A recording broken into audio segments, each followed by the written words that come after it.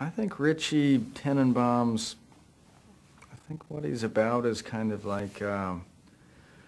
just a guy that's always been like a little bit off just because, the way things are in his family and the family splitting up early on and then, how he feels about his adopted sister. It's just things aren't perfect where things could almost be perfect with this family where they're really smart and